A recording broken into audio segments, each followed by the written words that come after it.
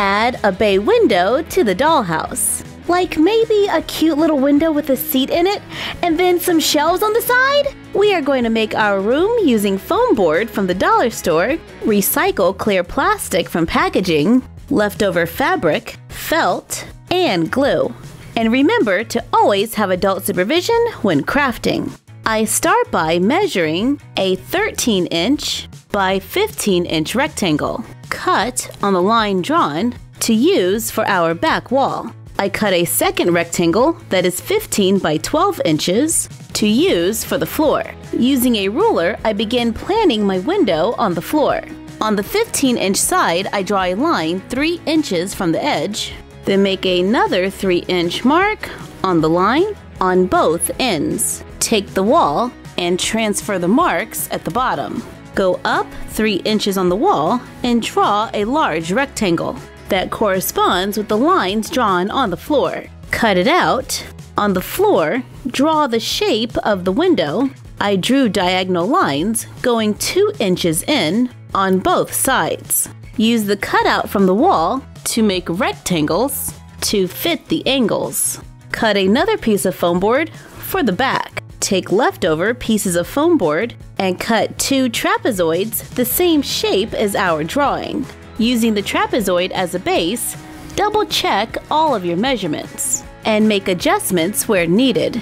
Take the rectangles, cut out windows, cut clear plastic from packaging to glue on the back side of the window, so our windows look like they have glass. Glue the bottom trapezoid into the cutout so it's right on top of the edge. Repeat for the top. Glue the windows to the trapezoids. Before I glued it down, I can see that I go over the edge just a little, so I'm going to need to trim that. But foam board is easy to cut, so we make adjustments where needed.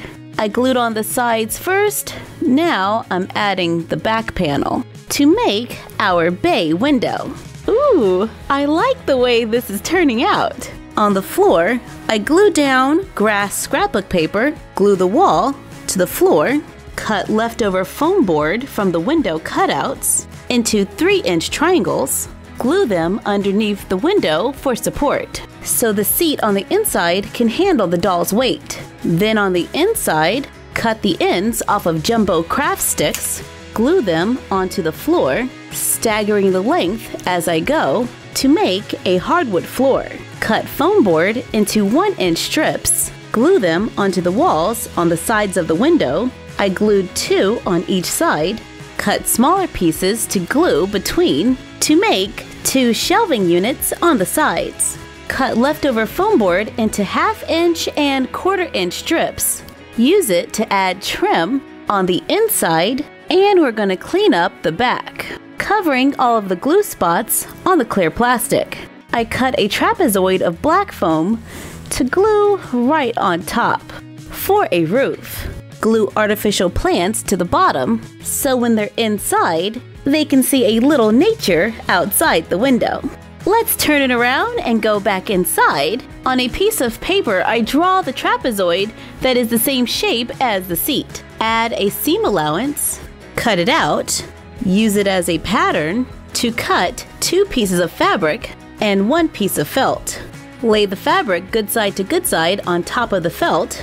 Sew a straight line along the edge, leaving an opening so it can be turned inside out.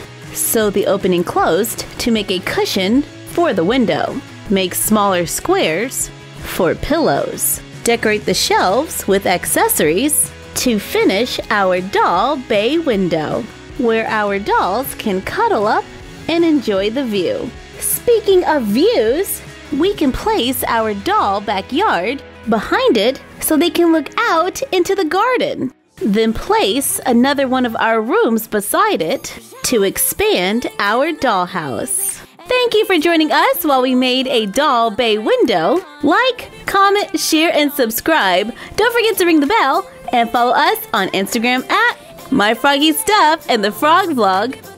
And you're done. Happy crafting!